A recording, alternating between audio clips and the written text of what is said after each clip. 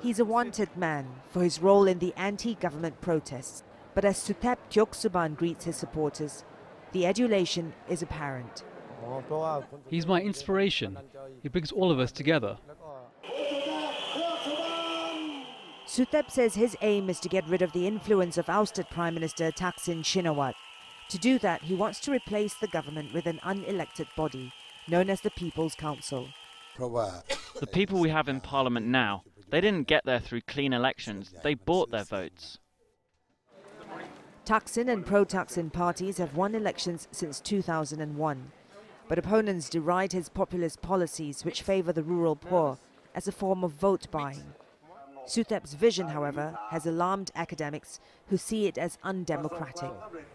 I think this is very unacceptable for those who study and practice what is called democracy in Thailand. Because this proposal is limited to people that depends or agree with him. For more than a week now, anti-government protesters have marched across the capital, occupied government buildings and clashed with police. The same tactics were used in 2010, except then it was supporters of Thaksin, angered by what they saw as attempts to prevent pro-Thaksin parties from returning to power. The street protests ended only after the army moved in. Suthep, who was then Deputy Prime Minister, had authorized the use of force.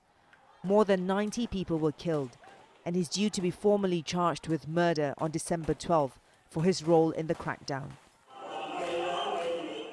And while he says he's leading a fight against corruption, his record hasn't been entirely clean. He's been implicated in a land scandal that eventually forced the government to dissolve parliament. But none of this bothers his supporters, intent on seeing a change in government. As a veteran politician of 35 years, Suthep Thaugsuban has seen both the winning and losing side of politics. Now he's waging his all on one final battle.